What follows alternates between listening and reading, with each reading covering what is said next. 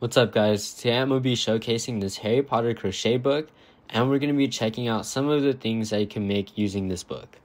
So kicking things off, you have all sorts of characters from the movie that you can make inside this book. A few examples are Luna Lovegood, you also have Draco Malfoy. I personally think that his little figure is really cool. And you also have Hagrid, and then you also have Hermione. This one's really cool, I like the scarf, and of course Harry Potter himself. This book also provides a separate section for the creatures that were seen in the movie. For example, we have Crookshanks, and then we also have a Buckbeak.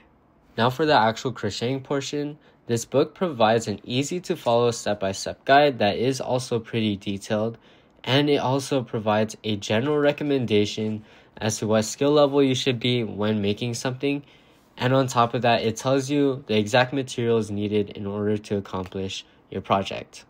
That wraps it up for this video. Thank you guys so much for watching.